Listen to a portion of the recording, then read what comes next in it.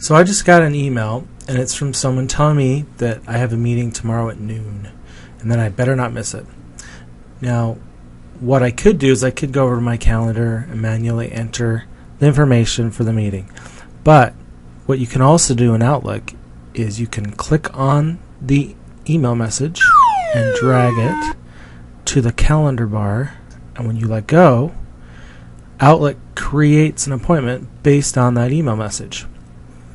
Now, it's not smart enough to know the time, so I have to come in here and put that in myself.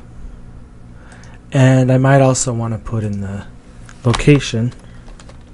But the great part is that it copies the email message and starts creating the appointment immediately, instead of having to switch to the calendar and type that information in manually.